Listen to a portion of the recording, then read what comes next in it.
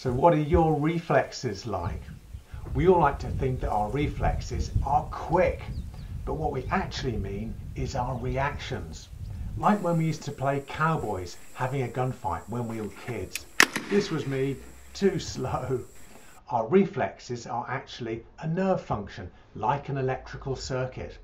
There was a great article in the BMJ this week about reflex testing. We test them with a reflex hammer. There are reflexes in our arms that test the nerves coming from the neck, and there are reflexes in our legs testing the nerves coming from the low back. If there's some nerve compression, the reflex will be diminished. The return of a reduced reflex suggests that a patient is recovering. Hooray! An exaggerated reflex may suggest compression of the spinal cord, which can be caused by lots of things, including severe wear and tear in the neck. And this sort of neck needs to be approached with caution, which is why we test the reflexes.